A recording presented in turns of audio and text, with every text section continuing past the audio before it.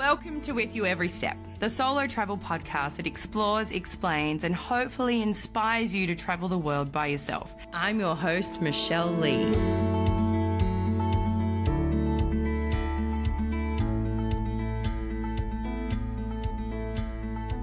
Being an athlete, I have always struggled with injuries and pain. Since retirement, it's much worse. I know most athletes have the same issues. I have tried every type of massage, physio, chiro, miro. Sophia Bush recently shared an Insta story with someone who has helped her pain and her body in a way that I'd never heard of before. They spoke about the best way to look after the body on a plane and while traveling. I was so intrigued that I was seeking more. So I reached out to Anna Rahe to give me more. Anna is here to share her brilliance. Thank you so much for taking the time out of your crazy busy schedule to be on With You Every Step. It is my pleasure. Thanks for having me. Anna, can you tell me a little bit about what you do? Yes, I happen to be it's really funny. People ask me to try to be succinct, and it's hard for me to do it because most people don't have a point of reference. But I like to tell people that I'm in the business of body care, kind of like skin care, but my focus of body care is this unique special material and a system in the body that is called fascia. And it kind of is an evolution in our current concepts of like health and wellness and diet and fitness, because it's a little more broad, kind of like holistic medicine. It kind of broadens our perspective of literally what the body needs and how you're going to care for it. So I like to say that I'm a little bit in biotech because fascia is a biological substance and an organic compound constructed from different stuff in our bodies. And I also ended up, through my own journey of healing with pain, discovered this specific technology that is geared towards fascia. Fascia has two different, do you want me to go into like what fascia is? Yeah, but firstly, I just want to ask you, what do you call what you do? Is it called like yoga? So we call it GST. Yeah. It started off, it's weird. It started off as like, I didn't know what I was doing differently. I was a Pilates teacher and had studied a bunch of different methods of Pilates and yoga and physio type therapy, like applied kinesiology.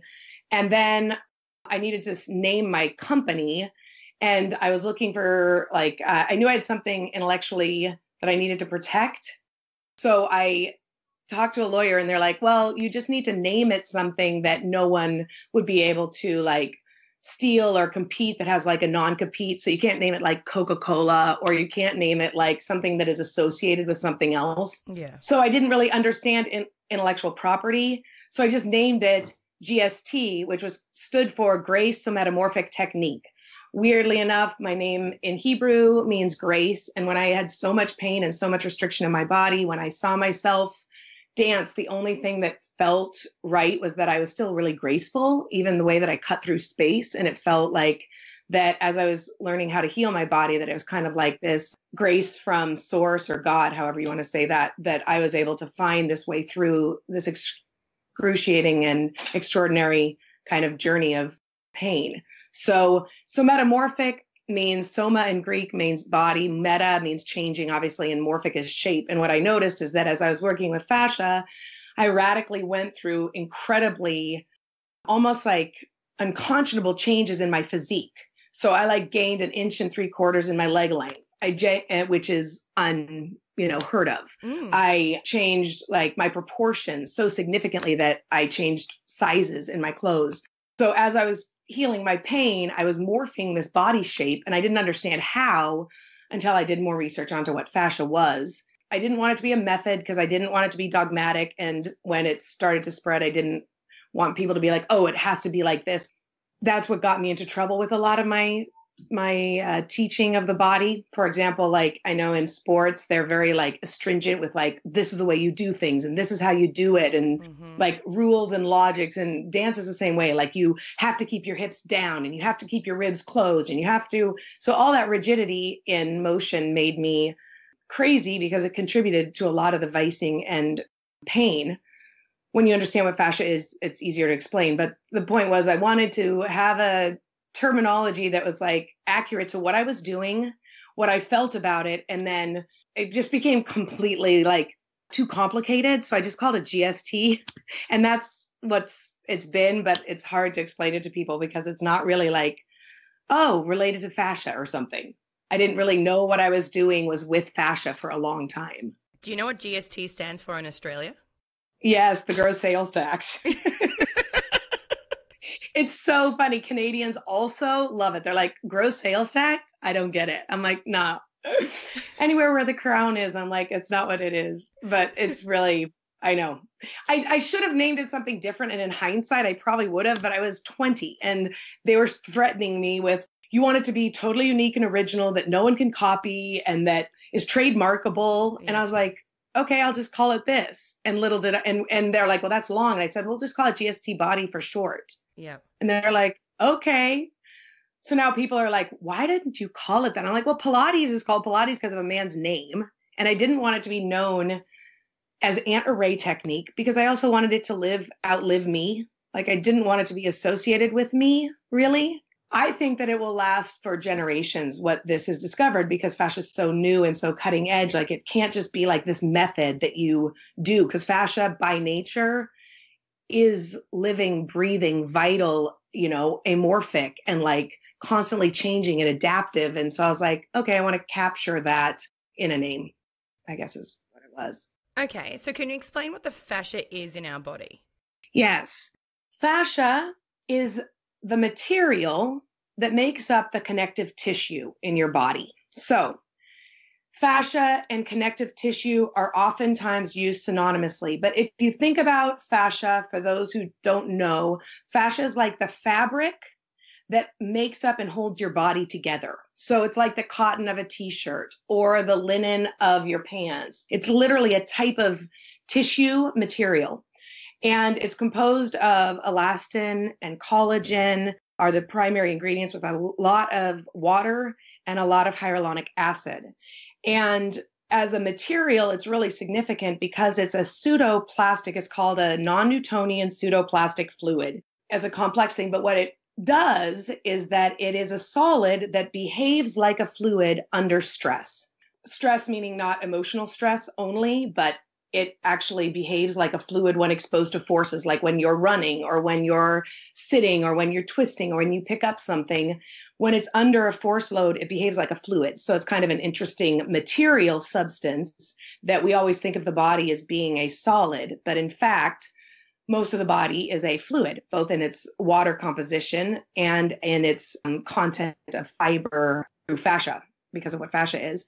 And then fascia, also people don't understand, like, well, what is it? How do I picture it? What does it do? And fascia as a substance comprises its own holistic body system. And the way you can think about it is that your body is a compilation of many different systems, your musculoskeletal system, your endocrine system for hormone and chemical experiences. You have your nervous system, your digestive system. So you have all of these systems. And fascia actually makes up its entire own body system, complete with its own organs. The difference is that while your digestive system has mass organs like your liver and your intestines and your colon and your stomach, those are massed organs. Mm-hmm. Fascia tissue has spread out organs, but that's the way that cells organize. So this connective tissue system, it's called the connective tissue CTS, all the organs of it is what connects the body together. And so it's all very much spread out. So you have a way the cells of fascia organize in your musculoskeletal system. And so that's the organ of, and it's called myofascia. Or you have the fascia that is part of your organs, and that's called your viscera. And then you have the organ of the way that your body gives substance. So for example, most people don't think about how do your veins stay in place?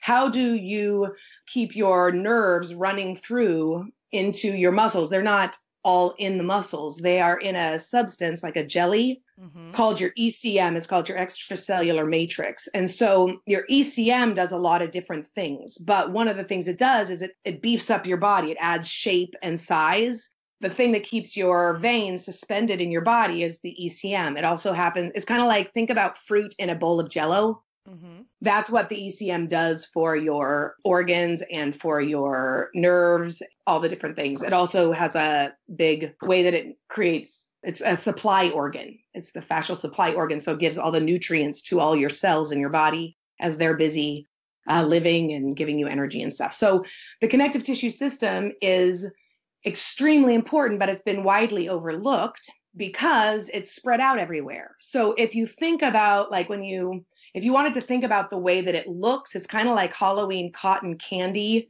or Halloween cotton cobwebs that you stretch out and pull everywhere. Yep.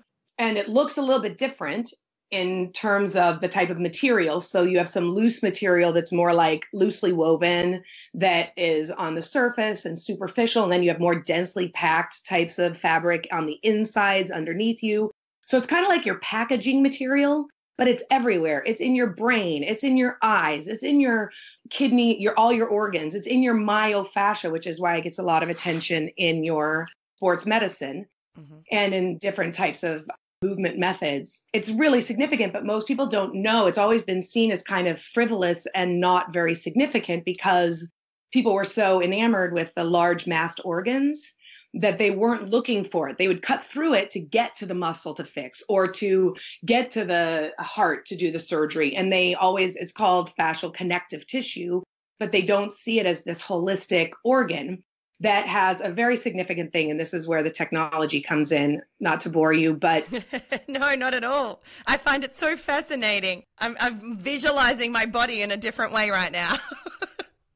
Good. I want people to do this because it's so fascinating. You don't have to learn all the compartmentalized parts anymore. You can learn fascia and it touches in on everything. So previously, fascia was always kind of considered part of the autonomic nervous system, except when it came into the myofascia, which is your musculoskeletal system. You can choose to fire a muscle. You can choose to direct force through your speed or your velocity of motion. What's really interesting is that recent research is showing that fascia's cells can contract similar to a muscle contraction. Okay. So what that means is that instead of fascia as just being part of your autonomic nervous system, which is stuff you can't control, that's what we try to influence indirectly through good diet and exercise. We're trying to boost the body's immune system, which is largely autonomic. So we use the very limited scope of somatic nervous system activity to try to influence it. But this big technological research is showing that you can contract on command fascia like you would a muscle. Why is that significant? Is that fascia goes places where muscles don't. Using the technology of what the connective tissue system is, you know how the digestive system metabolizes food and extracts nutrients so that you can have energy to go out and move and have the, nutritional requirements to boost your immune system and support all the other things. The connective tissue system's primary role, like the endocrine is for hormones and the nervous system is for, brain communication and electrical animation of the system. The connective tissue system's major goal is all about energy, metabolism, and interface with motion and synchronization. So it's almost like people should know that the connective tissue system's like your smart grid. It's what plugs into life. It's what plugs you into and monitors all the different energetic frequencies that are happening simultaneously in your physiology, your mind, and your brain, all the way into physical force that's coming in. And so it's like trying to digest external force that's coming into you. And it's also trying to synchronize the motions of your heart beats with a pulse, right? And that sends a reverberation through the tissues. Well, right next door, you have a lung that's expanding with a different type of motion.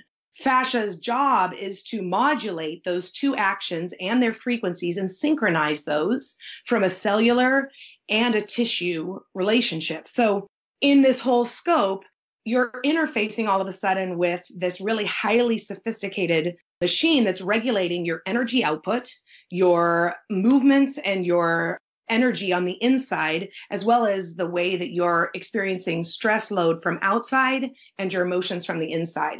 So this is like a master controller system that is higher up on kind of like the command center of how things are functioning. It would be one of your like master tissues, like you have your brain and your fascia, which are master tissues.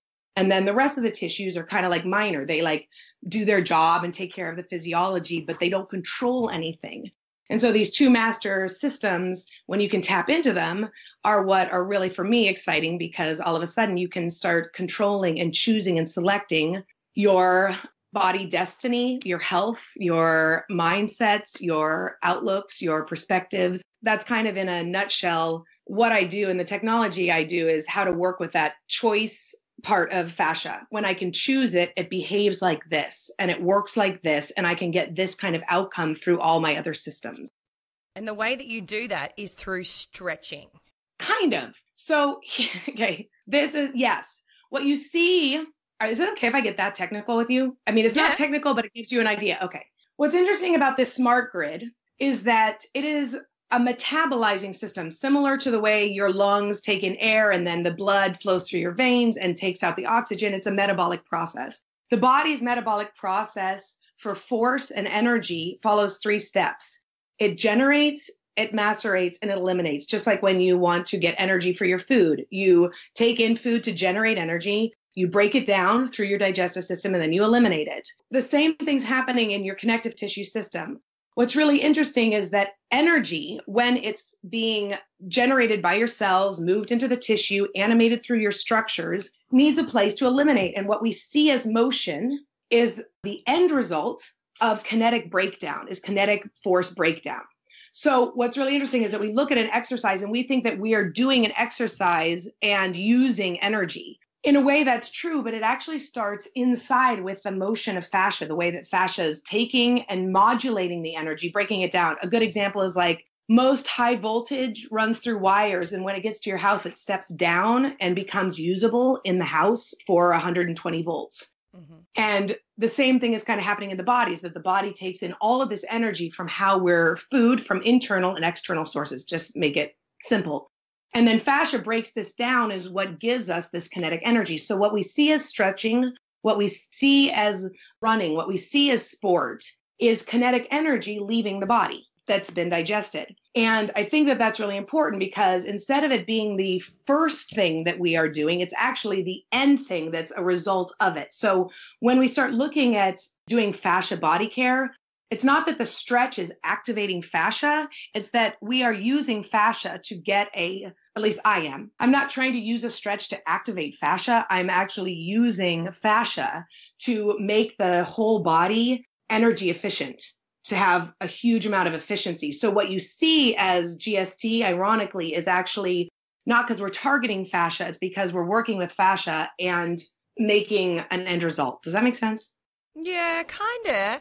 It's very technical, and I think there's a lot of people out there that might be thinking, oh, I think I'm a little bit lost. But I kind of get what you're saying, is that it's a way of kind of treating our body to look after itself better. Is that what you mean? Yes, let me say it this way. What fascia needs is when you create an action and you make yourself do this movement. This is why it's a difficult thing. Like, most people don't think about what's happening internally. But there is a way to control a mechanism, the way you can choose to breathe, the way you can choose to squeeze your hand together. And this fascia, if you control it, will produce this kind of certain type of motion energy. And so what you see in a stretch should be the end result of that happening. It's called continuum mechanics. So your biomechanics that you're familiar with as an athlete is based on the mechanics of solids, right? Yep. My bone is moving me with the leverage, and I'm using this type of leverage, and I'm pushing this kind of force to get this to go. Yep. But fascia actually is different. Fascia on a different paradigm works like a fluid. It says that I create motion by first taking in the imprint of energy. The best example is, it's like a rock in a pond. If I drop a rock in a pond, continuum mechanics spreads out and deforms the water. The rock drop deforms the water. And then that water pushes out and becomes a displacement of rings in eccentric circles that move out in a pond. Uh-huh. And what fascia is saying is that what human motion are the ripples in the pond. So what we do in GST is we go back to how we drop the rock in the pond, and then we control that aspect of dropping the rock, and then we see it as human motion. Does that make sense? Better? Yeah. And that's why it's like more important. It's number one, fascia is a holistic system that you can control. Your nervous system is a holistic system that you can control, but your circulatory system is not. Your digestive system is not a system you can control. So when it comes to taking care of your body, you want to have a system that will allow you to take care of everything holistically. And so fascia allows you to do that. The way it does that is by breaking down and having this energy efficient metabolism. And it looks like motion when you see it coming out. I'm trying to think of like these like very basic analogies. Like you can tell what you've eaten by how you've eliminated it, right? Yes. You can tell how well you're breathing by taking a test of the oxygen levels in your exhale, right? How efficient your body is at metabolizing oxygen. So the same thing is true that when you're working with fascia, you can tell how healthy your fascia is and how it moves by watching human motion. So if you see someone walking down the street, can you look at them and see what they're not doing right? Correct. 100%. Okay. You can see exactly where they'd have pain. You can see exactly where they're not breathing. You can tell where they breathe and how the structures are formed because it's coming out in how they inhabit movement. Mm-hmm. It's almost like this too. Like if you want to take out stress from the body, most people like try to stop doing it. You'll see this in physiology, and it's a big technique of physical therapy is like, if you're in pain, they try to eliminate you doing anything that generates pain. But that's like, you're just trying to turn off the hose. But we need the hose to be running. We need water to be moving through the hose. So I'm going to actually leave the hose running and then teach you how to direct the water so that you can be in command of it, so that you don't start limiting the way that your life needs to be lived. Does that make sense? Yeah, it does. So if you're sitting on a plane for a really long time, I know definitely my back and everything, but I also have a lot of injuries from basketball. I broke my coccyx bone, so I have a lot of trouble sitting. Oh yeah. And I have 4 bulge discs in my neck. So for me, yeah, it's not ideal being on a plane for a really, really long time, but I know a lot of people end up with really bad backs and bad necks from being on a plane, especially from Australia. We're on a plane for at least 14 hours direct most of the time. Yeah. How can people help their body with what you're talking about? Great. Here's the best analogy so people will understand what happens when you sit for so long. Remember I said that fascia is a pseudoplastic, non-Newtonian fluid. It acts like, those snow globes that you get when you're a kid at Christmas? Mm-hmm. When you shake the snow globe, all the snow becomes light and feathery and has motion. That's like fascia. When you're walking and breathing and moving, your fascia is pretty much fluffed and it doesn't have this compression rate. When you sit in a plane for minimum of even an hour and a half, 2 hours, not to mention the 14-hour flight from Australia, your fascia literally starts to become like this condensed, very sedentary, heavy substance, and the fluids aren't moving. I mean, literally, your fascia has a respiratory cycle that should move about every 30 to 45 minutes. Your body should inspire you to move. And you can see this in animals. Animals also have fascia.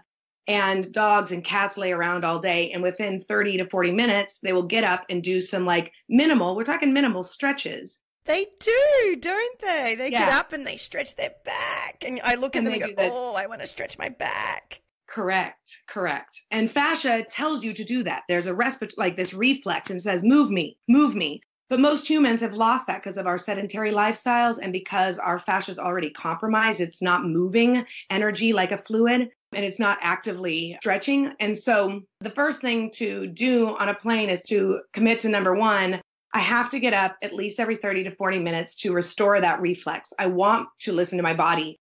And it just seems kind of like an inconvenience because we're tightly packed and we're sausages, and who wants my, butt in your face while I'm trying to stretch or move? Believe me, you're going to be the only one for a very long time. I'm trying to spread the message, but you, the listener, will probably be the only one doing this. So don't feel bad, and you have to take care of your body. That's the number one thing. My biggest message is know your body, take care of your body. It's the best thing you'll ever do. And it's more simple than we think. So in an airplane, probably within the first hour, you're going to want to start moving. The other thing that you can do to create good energy flow is how you're going to sit in the seats. And I do not understand who's designing the ergodynamics of airline seats. I really would love to be hired to do it because they would actually probably take up less room and they would be more comfortable because they need to support the flow of energy through the spine. So if you're traveling with a carry-all or something, the best thing that you can do is roll something to put into your low back, like a lumbar spine arch. The spine, when it is compressed, does two things. And that's kind of what you were hearing me talk about on the live with Sophia, was that taking out lumbar curvature depresses the thoracic spine, which is right where your diaphragm is located. If people can picture a woman's bra line where you're sitting at home, a woman's bra line is about the equal distance from your fingertip to your toe tip. It seems like it's favoring the upper hemisphere, but if you put your arms up, your body makes one big X. And so this equatorial line, we talk about it. You guys are on the southern hemisphere and we're on the northern. Mm-hmm. The body has two hemispheres, and fluid polarity, the way that fascia moves tension through the body, works in cycles, much like water flow happens in those polarities on our planet. When you're sitting in an airline seat and you take out the curvature of your lumbar spine, you're compressing your diaphragm, which is right where the polarity of these tensions are trying to move through. Two things happen from a physiological level, and not just the physiological meaning, like what's happening electrochemically and biologically in that. When you sit at the same region of your equatorial line is where your adrenals, which are your stress organs, and your kidneys sit. And your kidneys are one of your primary organs for detox, but your adrenals are your primary organs of toxification for a good reason. It's trying to put you in fight or flight and fight stress and stuff, but they're put together purposely, I think, in good design to balance each other out. But when you're sitting in this plane, you are shutting down and creating tensions in your diaphragm. So you're not breathing in the physical level, but you're also stressing out your adrenal and kidneys that sit right below it. So you're getting really static. And that's what fascia is supposed to do, is create motion to be moving the fluids through your body, which are lymph is for detox, and your blood, your respiratory cardiovascular system, to move blood cells and oxygen through the system. So when you sit in an airplane for a long period of time, fascia, which governs the flow of those things, becomes sedentary, tight, and then it starts to affect those other systems, which are what you need. You need like high immunity. You need more oxygen moving through your system for these long flights to help support your circadian rhythms and help the body's fluids move, which is your detox system. So because the body is compressed and sitting in quite a squished way, does that mean that those systems aren't able to filter? Yes, they become sluggish. Okay, so they're still working, but they're not working efficiently. Correct. Okay. Not working efficiently. And all of those systems really rely on this connective tissue, right? Because they're all sitting in it. They're the fruit that are sitting in this fascia. So if you can get up every 30 minutes, just simply stretching the fascia like a cat or a dog would is going to give you great reprieve. If you can help set up your posture while you have to be sitting, so that you're also not putting pressure down on your diaphragm and not sinking and smushing your spine into your pelvis, would be really great. For someone like you and you have tailbone issues, there's two things you should do. When you're not sleeping on your neck pillow, sit on your neck pillow like a donut and take the pressure off your tailbone. That's exactly what I do. And I also put it behind my lower back to cause that arch, because it is so painful. That's the only thing I can do that will relieve it. But even then, it's still not amazing because you're sitting down in these very uncomfortable seats for a very long time. You can take some of the magazine articles and wrap them up, and I tie them, but I have like my hair rubber band on my wrist. Yep. I'll roll them up.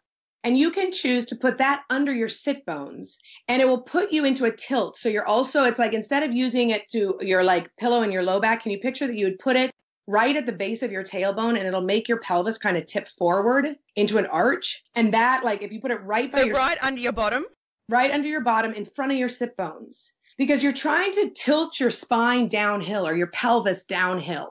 Those seats pull your legs up and push your butt down. And we want to push your butt up and let your legs be angling down. Oh, okay. So I'm just trying to sit here and like picture that I'm putting something under my butt to help make that happen. Let me say it with this, and then someone can creatively do it. If you took like a 3-ring binder and you put the wide edge up where your butt is, and then the low edge, it's like a wedge. Uh-huh. you're trying to create that angle into your pelvis while you're sitting there. Okay. Yeah, because like you said, the seat tips you down. That's right. That's what makes them so uncomfortable, isn't it? Horrible. They make them bucket seats, and bucket seats are bad. Like, it's so funny. All the luxury seats are so bad for you Yeah. because they think that it's like nice to be cradled, but it's actually like cocooning you, and it's really, really bad. It's very bad. Everyone picks on me in my car because the back of my car seat is back so far because That's right. I can't. For you. I don't like sitting up and I feel weird, so I need to kind of have a back so I can stretch me out. And That's everyone right. laughs at me and calls me a gangster. Totally. Well, what you're doing is good. You should be able to do that from your legs, putting your seat back so you have to stretch for your pedals. Mm-hmm. But I totally understand what you're doing. You're trying to lengthen that thing, and that's really smart. Good. I say do that. I know exactly what you're talking about, and keep being a gangster girl. You're doing it fine. Gangster that. Okay, so you can get the magazines, put your hair tie around it, shove that under your butt.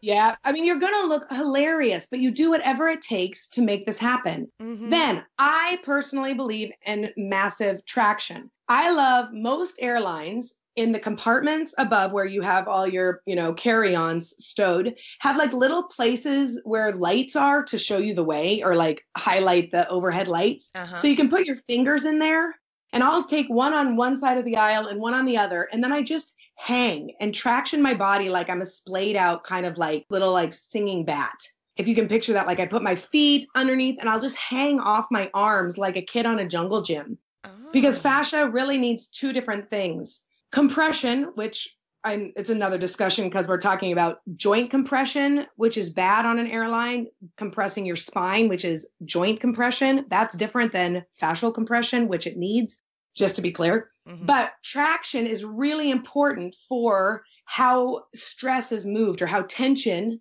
is moved through your body. And when you sit there over and over and the snowpack adds up and you're feeling tight and restricted in your body, you need to pull it all out. And so hanging off those bins, they're strong enough, no one cares. And on your long flights, people are sleeping. Yes. So start doing that. If you're doing that, aren't you like hanging over people? Aren't there people there? Or can you find a section where there's nobody there, like at the back is there? Well, there's two ways I do it. One, if I just face only one bin, like let's say I'm facing my seat, yeah, my butt would be in someone's face. But I'm saying now you're going to be parallel with the aisle, and I put my hands on either side. So I'm gripping over one's head and gripping over my seat. And when I pull back, I'm putting my butt down the aisle. I'm parallel to the aisle. Does that make sense? Uh-huh.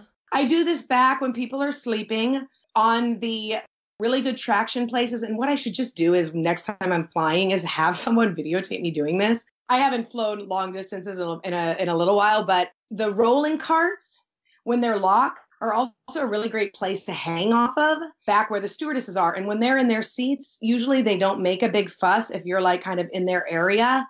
So I will find and be creative. I guess I can give you all the places I do it, but just look around and be like, where can I traction and pull off of? First, find anywhere you can to traction. My top 3 places are off of the bins with my butt parallel to the aisle and hanging, just hanging and taking huge deep breaths and trying to let my organs fall into my pelvis. So does that mean your legs are off the ground? I don't pick them up. I just leave them hanging on the ground like I'm being dragged by them. Okay. Because I don't pick my knees up because you're trying to not use so much muscle activity. Mm-hmm. I mean, you can, if you want to work out, I guess that would be a good thing, but you're trying to stretch the fascia, so you're not really picking up your legs. Okay. I just literally hang my body weight like you would off of a jungle gym. When you travel, life is your jungle gym. You want to look for everything you can traction off of as much as you can. And so then the next place that I would traction is in the back of the plane where there are carts that are locked in, or sometimes if the stewardesses are walking around, I'll use their chairs, the back of their chairs to hang off of. And I'll sometimes even hang and try to go into a really deep squat. That's really good for your low back. Okay. Which will help you. Can you kind of picture like being in a ball, you're hanging so that your knees are at your chest? Yep. I love that stretch. That's one of my favorites. It's so good. You know where I learned that one, ironically, was from an Australian osteopath. I guess it's a really old remedy for preparing the pelvis for pregnancy. So when I work with women in their pregnancy and take them through, we do that a lot to get the pelvis in the right orientation for that. So very good for travel as well. Another thing that you need to do is get your legs up. So when you're sitting in airplanes for a long time, another thing that happens is that you don't have a lot of fluid flowing. And that's why a lot of people will swell, because you don't have the gravity. You're up so high in the air, you're stationary, and then the air circulating is not, what you're used to. You're not taking deep breaths. And so you've got to get your legs up. This is a little bit more challenging, especially if you're not very flexible. I can bring my knee to my chest and then put my leg up on the back of the seat in front of me. And I will do some stretches that way, trying to take deep breaths and allowing my back and diaphragm to stretch. How does the person in front of you like that? They can't ever feel it. They can't when you're pushing on their chair? Well, my leg's just laying there. Okay. If you're like, do you ever sleep and you just put your knees up on the chair in front of you? Yeah, I guess so. Normally I try to go for the window seat. So I try and lean on the side of the window. Okay. Yeah, that's also a good one too. That's great. I always just tuck my knees up. And I think it's because of my low back hurting. Yeah. So I'm always bringing my knees up. And usually it's in front of me. Or you could also take out the tray, and it's called a number 4 stretch, but you could take your leg and lay it on your tray and you can lean forward. And that's a really nice stretch just to get your legs up. Hold on. My visual right now is so probably not what you're explaining. Okay. Let's slow that down. You pull your tray down and you get your leg over the top of it. Is that what you're saying? Yeah. I take my shin and I lay it out. Those old, in basketball, you did this. They're called number 4 stretches, where you cross your ankle over your knee and you pull it into your chest. Oh, yes. To stretch your glutes. Okay. So you're making that same shape. You're taking your shin and you lay it on the table or the tray. If you're not flexible enough, you could do it over your knee. That's fine too. Put your foot on the ground and take your right leg and put it on your right ankle and put it over your left knee. And then you just stretch forward. Okay. I'm doing this while we're speaking, by the way. Yep. Mm-hmm. Oh, good. So you can ask questions. And you can go and lean forward and put your hands up and over. And you can gently pull on the person's seat in front of you. They don't care. Just don't kick them. And you reach forward and you try to... don't grab their hair. That's what my little girls do. It's embarrassing. So embarrassing. Do be, conscientious of the people around you. This is not a time to be selfish, but it is a time to take care of yourself. Be considerate of the people around you, but be creative. I think the thing that most people lack is just the creativity. Yes. Feel what your body needs and then be creative. Okay, I'm going to have to go to the back where there isn't someone sitting. Put your leg up on an armchair of an empty seat and do a lunge. And then stretch your arms out behind your chest. And you're going to free up your diaphragm. That would be just perfect for you. Then no one is there and they're doing it and you're opening your chest and you're taking deep breaths. Another thing that I said, this is a little bit harder because you can't spin, but I think one of the things you saw with Sophia Bush was when you're in an airport, I'm focusing everything while you're in a confined space on the airplane, which is where this is tough on long flights. Yeah. But if you're in the airplane, go and stand and then just start doing old fashioned windmills with your arm, twisting your torso. That's going to open up your diaphragm and start creating a release of all of the tensions all the way through the body. And it starts motility, which is a whole nother conversation, but organ motility helps your immune system be able to be in working order. So when you travel, one of the prominent things is not just the physical strain and stress of sitting so long, stressing on your immune system. And so one of the ways to support that is to get flow in your lymph and good oxygen. So when you're in the airport, you can even do deep breaths. I did a little bit of research. I'm going to read you these 2 fascinating things. They say that the recycled air in airplanes is actually not as bad as you think. And it's actually better in an airplane than it is in your office. Oh, okay. And so research is indicating that you need to be sitting really close to a sick passenger, usually within 2 rows, for longer than 8 hours to significantly increase your chances. So if you got sick, it's probably your fault, meaning your immune system was already not beefed up. Why is that cool? Because I'm being able to teach you the couple things to do to actually boost your own immunity.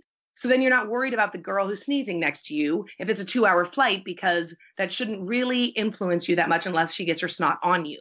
Oh my gosh, this is so interesting because I always say, oh, everybody gets sick on the way back from anywhere because you're in a germ fest field for so many hours.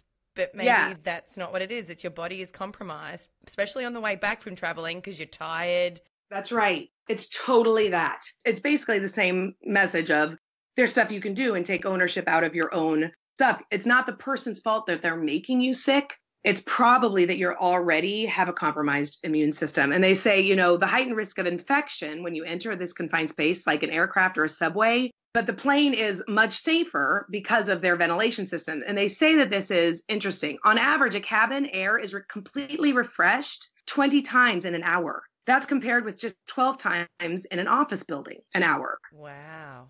The air is cycled differently. On most aircrafts, air is also circulated through hospital-grade HEPA filters, which removes 99.97% of bacteria, as well as the airborne particles that viruses use for transport. I just had to pick my jaw up from the ground.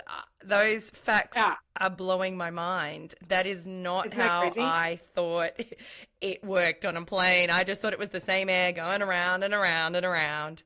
Yeah, no, it's filtered and they do it by section. I was reading that depending on the size and stuff, they have like filters for every 50 people or something. Like they make these sections. And so there's filters for every single section. In essence, they're doing everything they can to make this a really inhabitable, except for their chairs, inhabitable environment. And that's why it comes down to like, here's some like, be a smart traveler. And that's kind of goes along with your message of like, you can travel as a woman, no problem. Just be a really savvy traveler, like take care of yourself, like know yourself and have confidence. And the world isn't also a very scary place. The airplane is not this necessarily horrible place. It's not a big germ-filled place that I thought it was. Yeah. Well, and it is. You're really with a ton of people, especially these flights that like pack in. You're 8 rows wide. It's crazy that what they fit in, and it's amazing. It wasn't as bad as I thought either, and that comes down to just get your lymph moving when you're in the airport and somehow on the plane. Do basic stretches. Get your fascia to stretch every hour, especially focusing on your diaphragm region, which is responsible for the stress response in the body, which compromises. Do some breathing. Get your lungs actually moving so that you can cycle this air. I think sometimes people get so scared about breathing in an airplane. Go into a back corner that's probably pretty fresh and just breathe. Do like 16 deep breaths and then move on is another way to do it. I'm thinking of all the systems that are taxed while traveling that you can control. So I'm just kind of going through those now. Okay, so when you're talking about getting your lymph moving, you're talking about moving your arms from side to side and kind of swaying your body. Is that what you mean? Yes, you can do it side to side or front and back. Okay, I'm going to give you instructions. Yes, please. Okay, and this is going to be for the airport, and then you can be creative with how you're going to make the same motions in an airplane. Okay. I'm going to ask you guys to be creative. So when you're standing in an airport, you're going to stand with your arms wide, legs and arms wide, kind of like a scarecrow. Yep. And then you're going to twist your spine from right to left, keeping your arms out.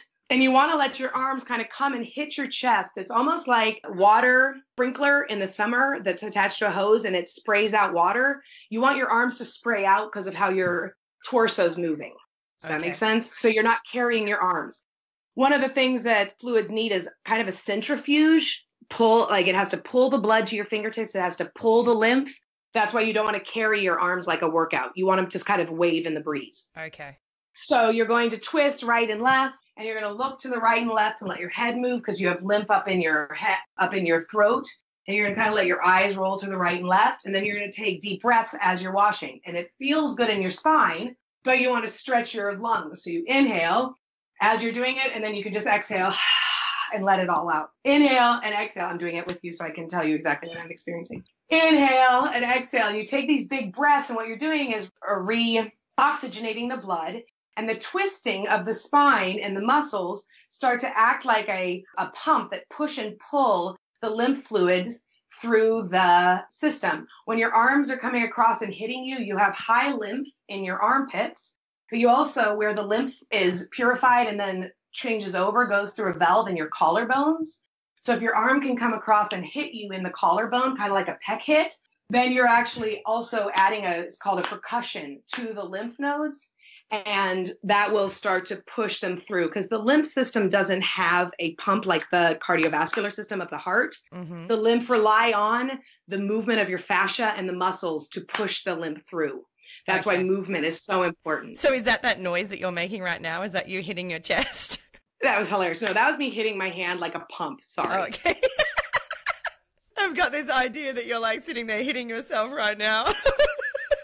And it kind of does. I mean, you can hit your chest. That's another one for immunity, is like take your hands into a fist and just pump your chest. Now you can hear it. Can you hear that? Uh-huh. You pump across your chest like you're drumming on it. Really, really, really good for heart and lung pulmonary circulation of the oxygen through your system. Okay, so that can be done while you're sitting in your seat. That also could be done while you're sitting in your seat. Yes, good. And then I was thinking, like, if you're in the airport, and you can also look for this other places, go to a empty kiosk that is not manned by attendants and pull off of it first. Do some traction off the countertop height. It'll feel really good. You just kind of pull your butt back, keep your feet stationary, holding on to the thing. And it feels like you're kind of, if you've ever water skied, you're kind of assuming the water ski position as you're trying to come out of the water. There's also like rails normally around the side of the airport. Would that work as well? Yeah, perfect. Yeah. Perfect. You look for life to be your jungle gym. Anything I can hang off of. I do it off of chairs. I do it everywhere. But the reason I thought about that is that my next suggestion is holding on now, standing to your kiosk, swing your legs. Swing them forward and back. Kick, kick, kick as much as you can, and just get blood to flow of your leg forward and back. It doesn't matter if your leg is straight or bent. You're trying to do the same pendular force in your legs to keep fluid moving in the lower hemisphere. Remember I said that the polarities of the hemispheres move in different directions? Yeah. Fluids and stress. Try to find ways to do stuff in your upper hemisphere and your lower hemisphere of the body. And what about the face? Okay, so a couple things that are really nice for the face. Number one, you have two lymph things that sit right behind your cheekbones. So if you push on your cheekbones, they tend to be a little bit tender. But what's nice for the face is number one, I call it the blowfish. And the face is constantly held close to the skeletal system. And it's really nice to get your face to actually stretch out. So I put my mouth on my thumb. Do this maybe if you're really an insecure person, or if you're really kind of self-conscious, maybe not insecure. Well, I was too. For years I didn't do this, but I started all of these things when I was traveling around the world on my honeymoon. So you're going to put your mouth on kind of the like thumb bone base where it connects to your hand. And you make a seal around your mouth to that bone. And then you're going to blow air into your cheeks like a blowfish. And you want to make sure that you can still breathe through your nose. And then you're going to blow again and try to get it bigger. And you're going to feel a stretch underneath your eyes. This is for sleepy, tired eyes while you do it. And it also starts to lift the lymph underneath that cheekbone. Feels good, but it's a stretch that's going to help oxygen fill your face, because a lot of times the dehydration, and I said that those lymph right under your cheekbones tend to drain, well, first straight into your throat. And that's a really susceptible area where we tend to get sick, because it also happens to be the orifices of saliva and mucosae, big membranes in those areas. And then you stretch, and then you can let it go. And you'll do this like 3 or 4, 5 times. Then the second one that I was going to give you, you're going to take your right hand and place it on your knee. You're going to kind of move to the front of your airline seat, and you're going to hang back off your right arm. You'll do this both sides, but I'm going to direct you from your right arm. And this is to start getting stretched through your neck up into the lymph right under your jaw. So you're going to hang back off your arm, and it kind of gives you this, it kind of feels like you're pulling your arm out of the socket. And then you're going to take and turn your head to look left as far as you can. You're going to get a neck stretch all the way up to your face. And then you're going to take your face and stretch it to your left ear.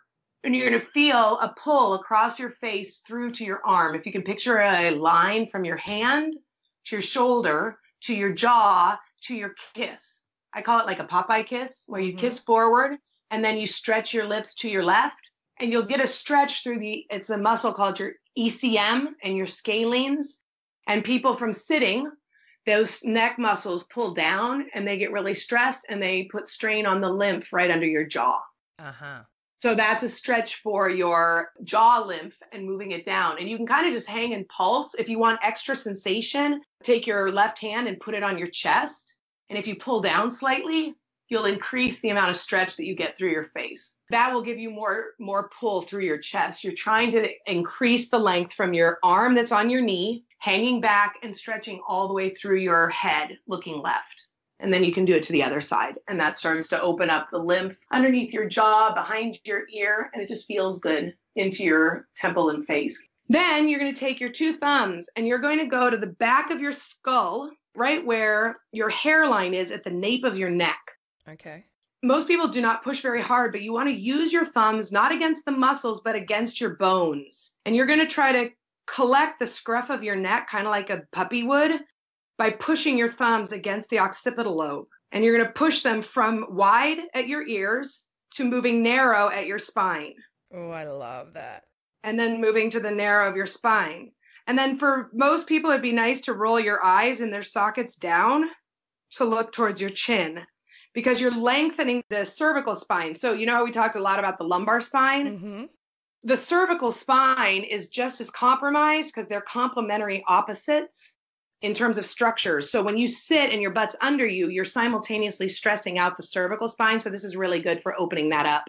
And you can go ahead and take your hands now and work down from that bone and just rub your neck muscles into your spine. You're using your spine, and this is kind of a technique of GSTs, which is we use the skeletal system as the washboard, kind of like the old-fashioned washboard, to loosen tensions against. That's how fascia orients itself. So instead of trying to rub a muscle like you would in a massage, where they're squeezing the top layers, you want to actually wash the muscles against your bones. So as you take your fingers down from that occipital lobe and kind of squeeze your neck on either side, those tight muscles into your bones, and you're simultaneously moving lymph, but it feels nice to take that tension out of the cervical spine. Okay. Next one, take your two fingers and you're going to place it just to the outsides of your eyebrows. And you're going to just push in and you're going to hold for 10 seconds. And as you do, you're going to let your eyes cross over and try to pass the tension through the center of your brow. So my hands are to the soft temples, right to the outsides of my eyebrows. And it could be a little bit tender in there. And again, you're pushing into the bones. My eyes are closed and I let my eyes cross like they're looking towards the opposite fingers. So your actual eyeballs, you mean, like where you're trying to look? Yes. Your eyeballs do muscular patterning and trigger the same responses in the brain as fascia and the muscular actions in the body. So we use animation of tissue to create flow. So when you use your eyes, it takes the tension that you're generating and helps to move it through the system. So with that, you're getting your thumbs and you're pushing them toward your ears. Is that what we're doing? You can either use your fingers or your thumbs, but I'm just pushing them in on each other, kind of like like a vice grip against your bone. So you're not actually moving, you're just pushing in like a pressure point. I'm just pushing in like a pressure point. That's okay. Right. But then you're creating motion by crossing your eyes and looking down into those cheekbones. I'm with you. Okay. Idea, I got it. Okay. Because we're going to do the complementary opposite one now, where you're going to take your thumbs and place them right in the socket of the inside where your nose and your eyeballs meet. Oh, so you know when you like get a headache and you'll just pinch right there, or if you have a sinus headache, I'm putting them. So go to the bridge of your nose, and then your thumbs should fit right into the eye bed sockets. Oh, yeah. And you push into those same pressure points. And then as you do this, two things. You want to try to lengthen your neck in the back so that you're not overly collecting stress back in your neck. And then you're going to roll your eyes back down and in. Oh, my hands just want to move. My hands want to move instead of staying still. You're allowed to. That's what I was going to say. Oh, okay. First, apply the pressure. Mm-hmm. And then after you use your eyes, move your hands along your brow line. It's kind of but you're on the bone. Don't think about being on the eyebrow because that's too high. Yeah. It's under the socket. Oh, this and then feels good. I like this. Those are two complementary compression stretches that really help to ease tension in the face and the skull. And ironically, so right behind where you're pressing is your pituitary gland, and right above it is your pineal gland. That was the last one I was going to give you, is a stress release right where the pineal gland is. And those are glands. They're part of your endocrine system, and they help to regulate circadian rhythms. And this is another thing of travel, that when you travel, time zones and light and dark all get messed up. And that's another reason that there's so much problems with jet lag, is that there's a change in the circadian rhythms. and how they sync up. So if you can support those through some of these stress zones, and if you're having a hard time falling asleep, this is actually really relaxing and will help you sleep better. I can't stop doing this one. This one feels so nice. They all feel really good to me, but oh no, this one, I don't know. Maybe I had a lot of stress around my eyes. This one feels the best. Do it over and over again. It should just be something that you're like inclined to do. So that's really, really good. The last one that I was going to do is up at the pineal gland, which is a little bit higher on the forehead. So take your 2 index fingers and put them together, and take your 2 thumbs. Yeah, well, just look at them. Oh, I'm going to walk you through it this way. All right. And then take your 2 thumbs out wide, and you kind of have like a W shape. A W shape. Oh, okay. Hold on. No, my thumbs are together? No. So your 2 pointer fingers are together and your 2 thumbs are wide. Wide. Yes. Just open them. Oh, okay. Facing me. Yes. And now you're going to put your fingers on the widow's peak where the hairline is in the center. Uh-huh. And you're going to take your thumbs back onto those temples. Uh-huh. Okay. And then you're going to start to pull your scalp back as hard as you can. And you're actually trying to move into your hair and draw your fingers towards one another at the top of your head, pulling, pulling, pulling, pulling. Oh, yeah.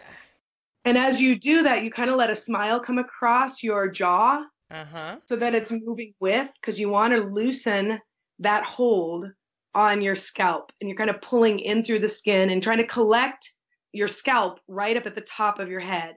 It feels really good when you do that and you inhale. Those hit the endocrine, circadian, sleep, relaxation, lymph clearing. So how often should you do that on the plane? I would do it like once an hour. Okay. Because you need to be responding. The whole point about GST and fascia, what I'm passionate about it is supporting the body's needs holistically. It gives you this totally new way. And so if the body says drink water, we drink water. And if the body says eat, we should eat. And if the body says stretch, if the body says move, it has a reflex, then we need to do that. And these are all ways that we do it. And hopefully the more people do these little things like tractioning and swinging and pulling, they'll bring their reflex back online. Like I said, most people, their snow is just like sedentary. Their fascia is just so sedentary that they don't have the inspiration. The body doesn't kick them anymore. It's kind of lost the reflex. So if you can do these things, you'll probably start craving them. And it won't be like, oh, I have to do this 14 times. Yeah. Good God, that seems like a lot of effort. You'll want to do it. Yeah, totally. I can't stop touching my face now. Good. You just touch your face, girl. You just touch it all over. It's so funny. You're really like the traction stretches too. Yeah, well, I've been doing them anyway because I did all of your, so on your website you have a section where you can download like a free pack. Yeah. So I've done that, and I have been doing some of the stretches from that. Oh, great. I always feel like I want to give more and more and more. And so I'm like, I wanted to give tools that people just have at their house. Like if you have a jump rope, you can like traction using it and like stretch your legs using it. And so I'm going to try to do some videos for you there too. So you've just re-inspired my need to do that because you're doing basic stretches. You don't have our equipment, yes. Right? Yeah. Yeah. So the other question I have for you is on the plane, we have neck pillows. What is the best way to look after our necks while we're trying to sleep? Because it is really hard. I know. You know, I hate planes because I never sleep on them ever. I just never do. I think the biggest thing is I don't really know. That's why it's like listen to your body and choose something that fits it for a little while and then switch it. Okay, I'll give you 3 positions that I tend to alternate between. Now they're really nice that they will add like kind of visors on the side of planes sometimes where you can pull them out and have that. That's helpful. I'll use a neck pillow, but sometimes I have to like beef it up. They're never thick enough to really like give you the lift that you need. I tend to bounce it on itself. So I use it on one side. Fold it in half. And yeah. Perfect. Yeah. Oh, see, this is, you do this. You do this. This is great. That's excellent. That's what I was going to say. It's just like layer it up. Or I'll do my pillow stuffing. I don't know if you've seen the Instagram information on sleeping. I did, and I tried it, and I couldn't cope with it. I don't know. Maybe I wasn't doing it right, but I do have neck issues. Well, you can take extra blankets and use them to beef it out. You can use the stuffing method. Then I oftentimes will lean forward from my hips and just sleep for like a good 30 minutes on my table. Uh-huh.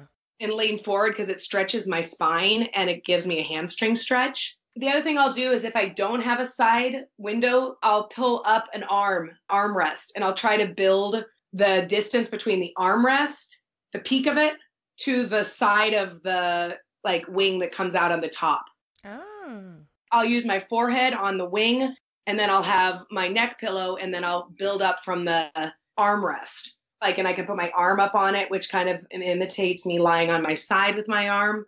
Try it. It depends on that one is tough just because of the height of your torso. So if you're a tall woman and you have a long spine, that armrest is never going to probably come up high enough unless you slink down into your seat. Yeah. Do you see that? The proportions? I'm only 5'6". It matches my proportions well enough.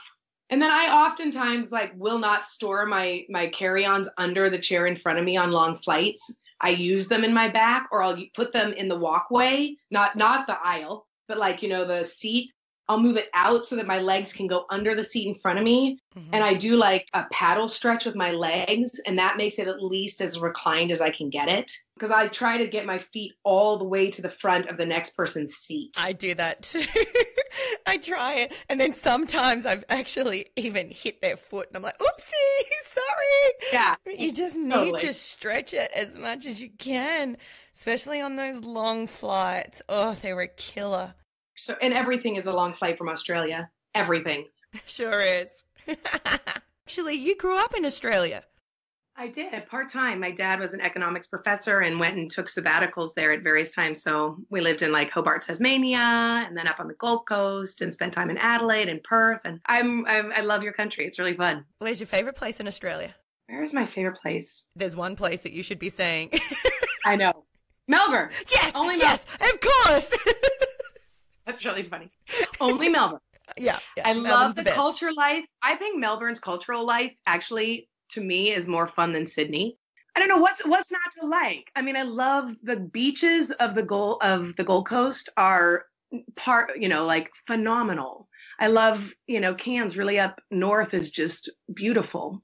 It's like another world of being up there. I don't know that I could choose a favorite place in Australia. Well, I've picked it for you. It's definitely Melbourne. Okay, great. I'm so glad you chose that for me because that was really a hard choice. I needed help with that one for sure.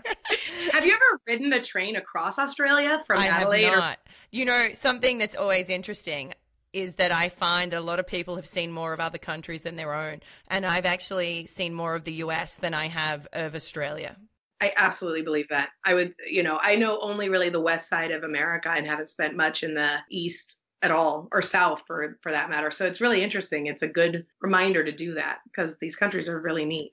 Yeah, absolutely. You do run classes in LA. Can you just talk quickly a little bit about the classes that you run and what people could do if they do live in LA? Yeah, if you are in LA, come join us for classes. They're really fun. We kind of divide our classes by 3 different products because of what we do. So you can come in for a movement medicine, which is our answer to physical therapy and rehab. It's our way of treating and healing the compromised or the injured body. And those are slow and wonderful and feel really good. If you are a fitness enthusiast and you want to just peak your aptitude and your body's ability and work on your aesthetics and athletics, come and we have a product called Conscious Conditioning, which is a little bit more rigorous and it's for the fit body that just wants to look and feel great.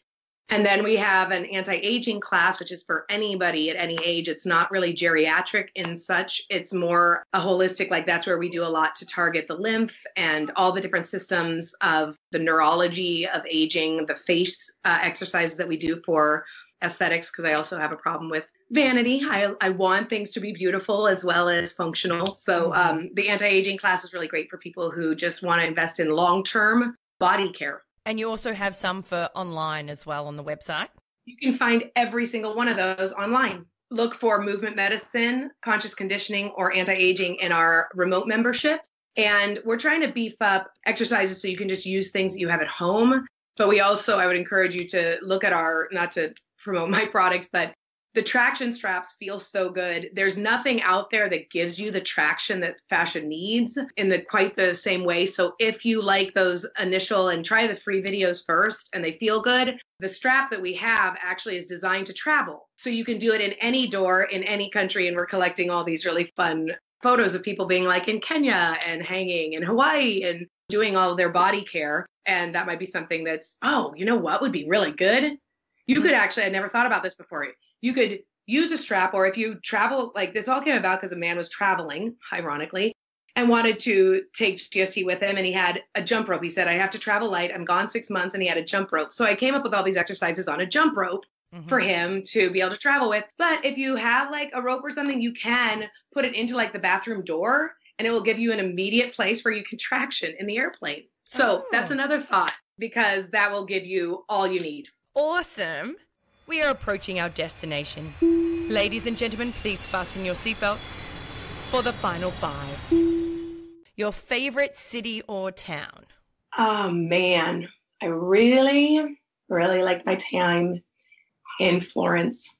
That might be one of my favorite places. Florence. Weirdest food you've ever eaten? What are those called? They're Australian.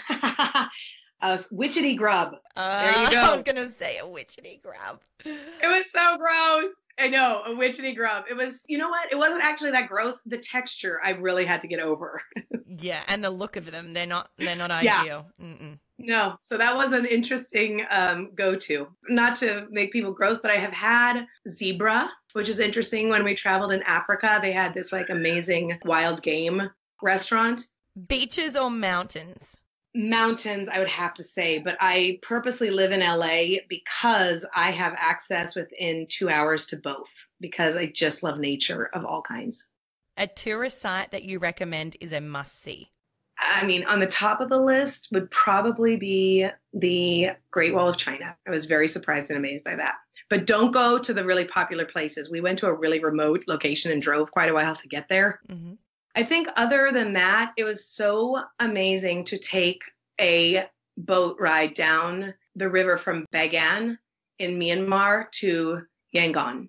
And it was unbelievable. And the nature and the beauty was very unique and special. Bagan has really got amazing with their temples. So that might be another natural wonder that was amazing. Can you say thank you in another language? Yes, I can. Merci beaucoup. Danke. Grazie. That is fabulous. I think I might have to get you back on to talk about all your other travels, because we haven't really spoken about what you've personally traveled with. I might have to get you back. I would be honored. It has been such a fun time talking with you, Michelle. And I do feel like we're kindred spirits. And I appreciate who you are and what you're giving to the world. Oh, thank you. And I have such an intellectual crush on you. I can't stop watching all of your stuff. And I can't stop doing it, and I love it. So I would love to have you back on anytime to talk all about your other travels. And I hope everybody has enjoyed and been able to take away the tips that you've shared today, because I think they're really helpful. Thanks. I hope they came across clear. It's a complex new subject, but thanks for listening, and thanks for having me on. That's okay. I'm going to put some stuff on Instagram. You can also follow Anna's Instagram, and Sophia Bush also has some IG stories there that you can go and watch of things that they've done in the past, and it will make a little bit more sense to everybody if you go do that as well. So thank you so much for joining me today. You're so welcome. Thanks for listening to With You Every Step, hosted by Michelle Lee. We do hope you enjoyed listening, and if you did, make sure you tell everybody. If you didn't, nobody likes a Debbie Downer. Please subscribe to get up to date with our latest releases, and give us a thumbs up on our social media at With You Every Step. We love to hear from you. If you have any questions or inquiries, head to the Contact Us page at our website, michellelee.com. That's also where you'll find all our blogs mentioned in the podcast. We love to hear from you, and if we have inspired you to travel, thanks for listening. Love life and adventure on.